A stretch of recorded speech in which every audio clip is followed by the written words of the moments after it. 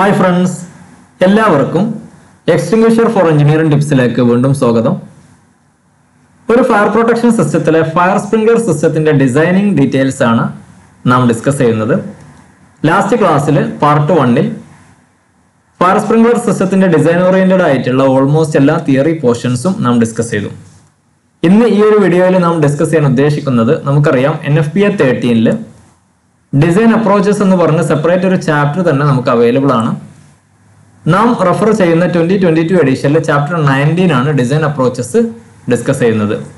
ആ ഒരു ചാപ്റ്റർ വളരെ ഡീറ്റെയിൽ ആയിട്ട് ഈ ഒരു വീഡിയോയിൽ ഓൾമോസ്റ്റ് എല്ലാ പോർഷൻസും കവർ ചെയ്യുവാനാണ് നാം ഉദ്ദേശിക്കുന്നത്. അപ്പോൾ തിയറിയിലേക്ക് കടക്കുന്നതിന് മുന്നേ ഈ ഒരു ചാപ്റ്ററിൽ നാം ഡിസ്കസ് ചെയ്യുന്ന മെയിൻ പോയിന്റ്സ് നമുക്കൊന്ന് ലിസ്റ്റ് ഔട്ട് ചെയ്തിട്ട് വളരെ ഫാസ്റ്റ് ആയിട്ട് തിയറിയിലേക്ക് കിടക്കാം. ഈ ഒരു ടോപ്പിക്കിലേക്ക് വരുന്നതിന് മുന്നേ സിസ്റ്റം ഏരിയ ലിമിറ്റേഷൻസ് വളരെ ഫാസ്റ്റ് ആയിട്ട് റഫായിട്ട് നമുക്കൊന്ന് ഡിസ്കസ് ചെയ്യാം. ഒരു സ്പ്രിംഗ്ലർ സിസ്റ്റം ഒരു റൈസറിൽ നിന്ന് ഏത് ഏരിയ ലിമിറ്റേഷൻസ് വരെ നമുക്ക് കണക്ട് ചെയ്യാം. അതിൽ തന്നെ സ്പ്രിംഗ്ലർ സിസ്റ്റം റൈസർ എന്താണ്, കമ്പൈൻഡ് സിസ്റ്റം റൈസർ എന്താണ്, തമ്മിലുള്ള ഡിഫറൻസ് എന്താണ്, ഇങ്ങനെ കുറച്ച് കാര്യങ്ങൾ വളരെ ഫാസ്റ്റ് ആയിട്ട് നമുക്കൊന്ന് ഡിസ്കസ് ചെയ്യാം. Next adjacent hazards or design methods നമുക്കറിയണം. Last വീഡിയോയിൽ Hazard classifications, light Hazard, ordinary Hazard group 1, group 2, extra Hazard group 1, group 2 ഒക്കെ നാം ഡിസ്കസ് ചെയ്തു.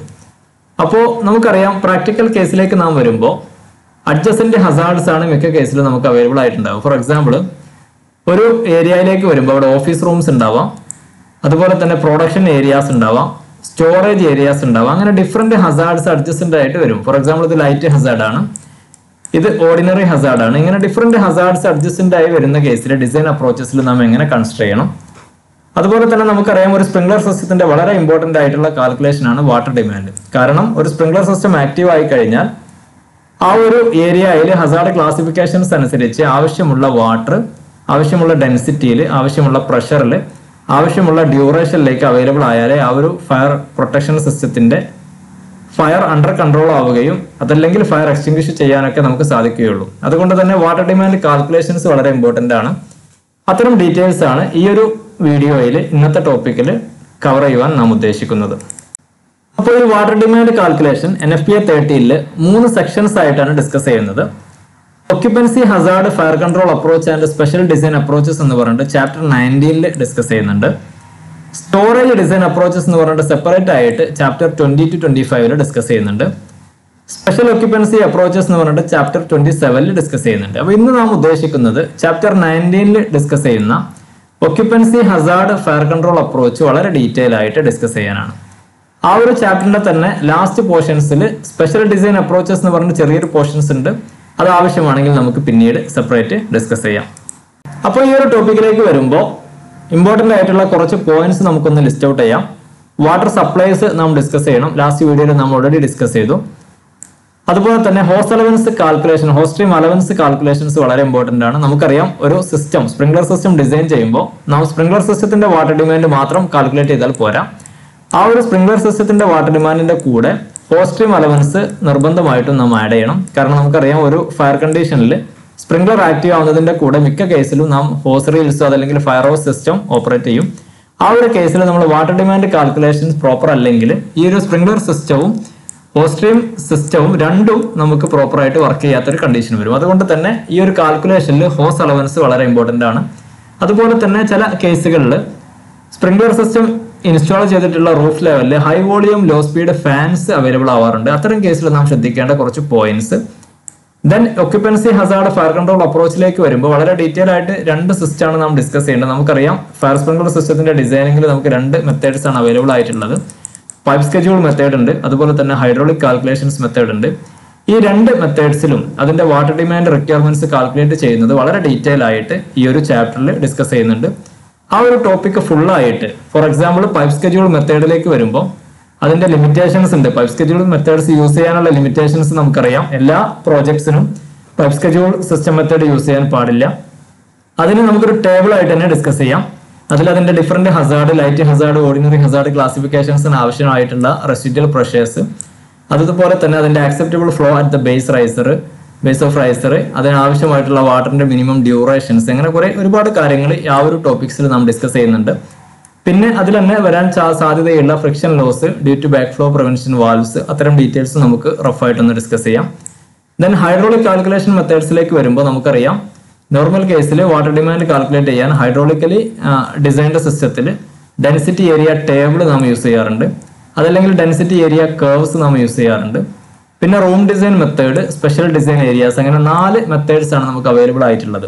അപ്പോൾ ഇതിൽ തന്നെ നമുക്കറിയാം ഈ ഒരു ഡെൻസിറ്റി ഏരിയ കർവിലോ അല്ലെങ്കിൽ ടേബിളിലേക്കൊക്കെ വരുമ്പോൾ മിക്ക കേസിലും നാം പറഞ്ഞിട്ടുണ്ട് ഒന്നുകിൽ ലൈറ്റ് ഹസാർഡ്, ഓർഡിനറി ഹസാർഡ് ഒക്കെ 1500 square feet hydraulically remote area, അതല്ലെങ്കിൽ എക്സ്ട്രാ ഹസാർഡിന് 2500 സ്ക്വയർ ഫീറ്റ് മിനിമം, ഈ രീതിയിലൊക്കെ നാം സെലക്ട് ചെയ്യണം. അപ്പോൾ ഈ ഒരു 1500ഉം 2500 ഒക്കെ എവിടെ നിന്ന് വന്നതാണ് വാല്യൂ, അതിന്റെ ഇമ്പോർട്ടൻസ് എന്താണ്, എല്ലാ കേസിലും ഈ 1500ഉം 2500ഉം തന്നെയാണോ മിനിമം യൂസ് ചെയ്യാനുള്ളത്, ഇനി ഈ ഒരു 1500 താഴേക്ക് നമുക്ക് പോകാൻ പാടുണ്ടോ, അതല്ലെങ്കിൽ ചില കേസുകളിലേക്ക് 3000 സെലക്ട് ചെയ്യേണ്ട കേസുകളുണ്ട്. അങ്ങനെ ഒരുപാട് കേസുകൾ നാം ഈ ഒരു ഡിസൈനിങ് സിസ്റ്റത്തിൽ ഡിസ്കസ് ചെയ്യുന്നുണ്ട്.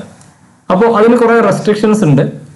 അതുപോലെ തന്നെ അൺസ്പ്രിംഗ്ലർഡ് കമ്പസ്റ്റബിൾ കൺസീൽഡ് സ്പേസസ് വരുമ്പോൾ ഈ ഒരു ഏരിയാസ് നാം ഏത് സെലക്ട് ചെയ്യണം.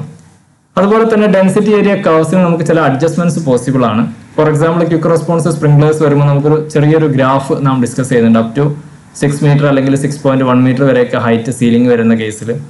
അതുപോലെ തന്നെ dry pipe system, high temperature sprinklers, sloped ceilings, ഇങ്ങനെയൊക്കെ വരുമ്പോൾ ഒന്നുകിൽ 30% ഏരിയ ഡെൻസിറ്റി ചേഞ്ച് ചെയ്യാതെ തന്നെ ആഡ് ചെയ്യുവാനോ, അതല്ലെങ്കിൽ 25% നമുക്ക് ഡെൻസിറ്റി ചേഞ്ച് ചെയ്യാതെ ഏരിയ കുറക്കുവാനോ ഒക്കെയുള്ള ഓപ്ഷൻസ് ഉണ്ട്.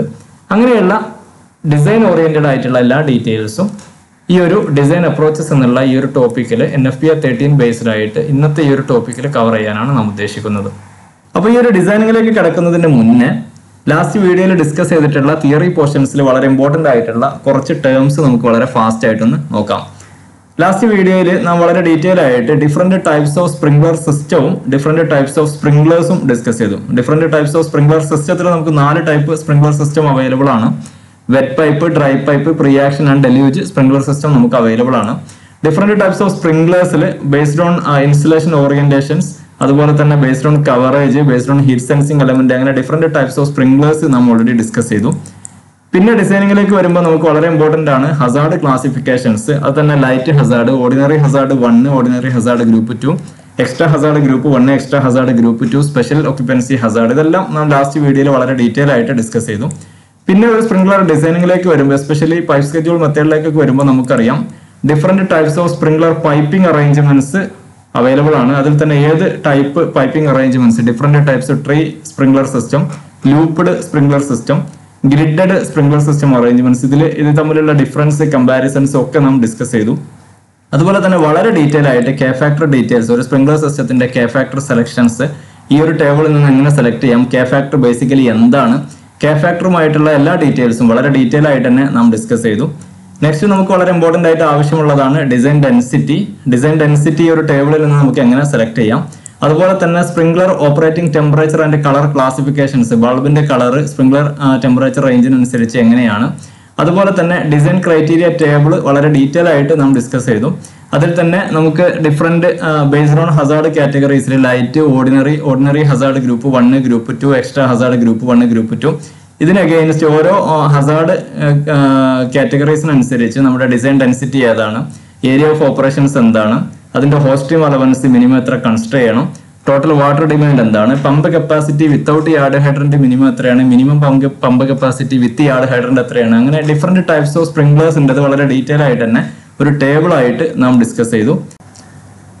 നെക്സ്റ്റ് ഒരു സ്പ്രിംഗ്ലർ ഡിസൈനിങ്ങിലേക്ക് വരുമ്പോൾ നമ്മൾ ഓൾറെഡി ഡിസ്കസ് ചെയ്തു നമുക്ക് 2 design sprinkler system methods available ആണ്. ഒന്ന് pipe schedule system മെത്തേഡും hydraulically designed system മെത്തേഡും. നമ്മൾ ഓൾറെഡി ഡിസ്കസ് ചെയ്തു തമ്മിലുള്ള ലിമിറ്റേഷൻസ്, കമ്പാരിസൺസ്, ഈ പൈപ്പ് സ്കെഡ്യൂൾ സിസ്റ്റം മെത്തേഡിന്റെ ലിമിറ്റേഷൻസ്, നമുക്ക് എവിടെയൊക്കെ യൂസ് ചെയ്യാം, അങ്ങനെയുള്ള കാര്യങ്ങളൊക്കെ വളരെ ബേസിക് ലെവലിൽ നാം ഡിസ്കസ് ചെയ്തു. അതുപോലെ തന്നെ minimum water required for pipe schedule system മെത്തേഡും, പിന്നെ pipe size and number of sprinklers വളരെ ഡീറ്റെയിൽ ആയിട്ട് നെറ്റ്വർക്ക് വെച്ചിട്ട് തന്നെ നമുക്ക് minimum pipe size and maximum number of sprinklers allowed, എങ്ങനെയാണ് പൈപ്പ് സൈസും നമ്പർ ഓഫ് സ്പ്രിംഗ്ലേഴ്സ് ഒക്കെ സെലക്ട് ചെയ്യുക എന്നുള്ളത് വളരെ ഡീറ്റെയിൽ ആയിട്ട് നാം ഡിസ്കസ് ചെയ്തു. Then hydraulically calculation മെത്തേഡിന്റെ some basics, അതുപോലെ തന്നെ വളരെ ഡീറ്റെയിൽ ആയിട്ട് ഡെൻസിറ്റി ഏരിയ കർവ്, വളരെ ഇമ്പോർട്ടന്റ് ആയിട്ടുള്ള ഡെൻസിറ്റി ഏരിയ കർവിൽ നാം different Hazard ക്ലാസിഫിക്കേഷൻസിന് light, ordinary, extra ഹസാർഡിനൊക്കെ അതിന്റെ ഡെൻസിറ്റി എങ്ങനെ സെലക്ട് ചെയ്യാം, ഏരിയ ഓഫ് സ്പ്രിംഗ്ലർ ഓപ്പറേഷൻസ് എങ്ങനെ സെലക്ട് ചെയ്യാം, ഈ ഒരു കർവിൽ നിന്ന് നമുക്ക് വാട്ടർ ഡിമാൻഡ് എങ്ങനെ കണ്ടെത്താം, ഇങ്ങനെയുള്ള വളരെ ഡീറ്റെയിൽ ആയിട്ട് ഈ ഒരു ഡെൻസിറ്റി ഏരിയ കർവ് നാം ഡിസ്കസ് ചെയ്തു.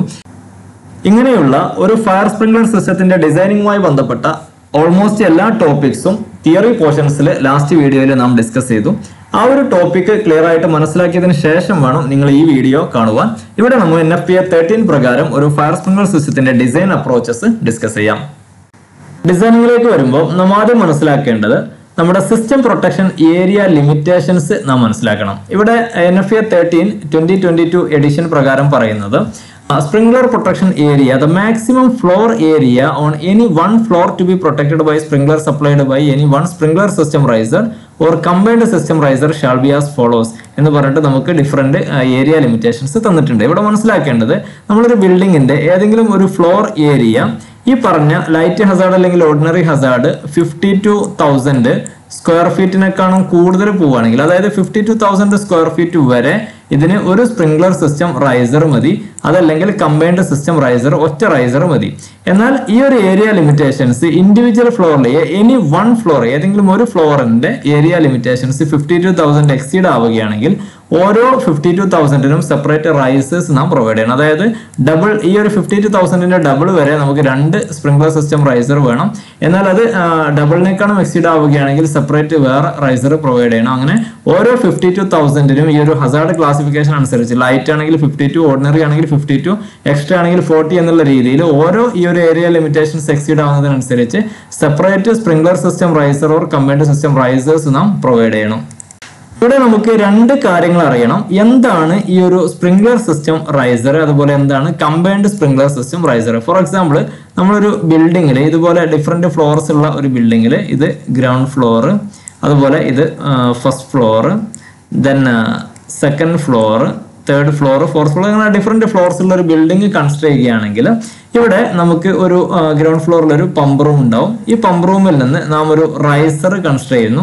ആ റൈസറിൽ നിന്ന് ഇൻഡിവിജ്വൽ ഫ്ലോറിലേക്ക് ടാപ്പിംഗ്സ് എടുക്കുന്നു. ഈ ടാപ്പിംഗിൽ നിന്ന് ഈ ഒരു റൈസറിൽ നിന്ന് നാം എടുക്കുന്ന ഈ ഒരു ടാപ്പിംഗിൽ നാം സ്പ്രിംഗ്ലർ സിസ്റ്റം മാത്രമാണ് കണക്ട് ചെയ്യുന്നത് എന്നുണ്ടെങ്കിൽ അതിന് പറയുന്ന പേരാണ് സ്പ്രിംഗ്ലർ സിസ്റ്റം റൈസർ. എന്നാൽ ഈ ഒരു സെയിം റൈസറിൽ നിന്ന് തന്നെയാണ് ഇൻഡിവിജ്വൽ ഫ്ലോറിലേക്കുള്ള ഫയർ ഹോസറിയിൽ ക്യാബിനറ്റ്സും അതിന്റെ ലാൻഡിംഗ് വാൾസും ഒക്കെ നാം കണക്ട് ചെയ്യുന്നത് എന്നുണ്ടെങ്കിൽ അതിനെ നാം കമ്പൈൻഡ് സിസ്റ്റം റൈസർ എന്ന് പറയും. അപ്പൊ ഇവിടെ പറയുന്നത് ഏതെങ്കിലും ഒരു ഫ്ലോറിന്റെ ഏതെങ്കിലും ഒരു ഫ്ലോറിന്റെ ഏരിയ ഈ പറഞ്ഞ ലിമിറ്റ് എക്സീഡ് ആവുകയാണെങ്കിൽ നാം സെപ്പറേറ്റ് റൈസേഴ്സ്, ഇപ്പോൾ ഫോർ എക്സാമ്പിൾ ഒരു റൈസർ ഇവിടെ കൊടുത്തു, ഏരിയ എക്സീഡ് ആവുകയാണെങ്കിൽ നാം സെപ്പറേറ്റ് റൈസർ ആ ഒരു സിസ്റ്റത്തിന് വീണ്ടും പ്രൊവൈഡ് ചെയ്യണം.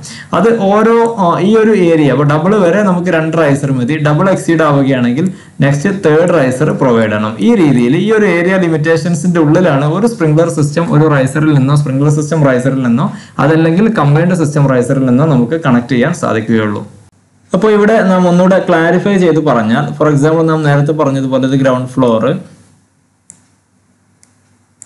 ഫ്ലോർ, ഇത് ഫസ്റ്റ്, ഇത് സെക്കൻഡ്, അങ്ങനെ ഡിഫറെന്റ് ഫ്ലോർസ് നോക്കുമ്പോൾ ഈ ഒരു ഫ്ലോറിൽ ഇതിന്റെ area limitations 52,000, for example light Hazard ആണെങ്കിൽ 52,000 സ്ക്വയർ ഫീറ്റിനേക്കാളും കൂടുതലാണെങ്കിൽ നമുക്ക് ഈ ഒരു സിംഗിൾ റൈസറിൽ നിന്ന് നമുക്ക് ഈ ഒരു sprinkler system riser single sprinkler system റൈസറിൽ നിന്ന് 52,000 സ്ക്വയർ ഫീറ്റ് വരെ മാത്രമേ നമുക്ക് കണക്ട് ചെയ്യാൻ സാധിക്കുകയുള്ളൂ.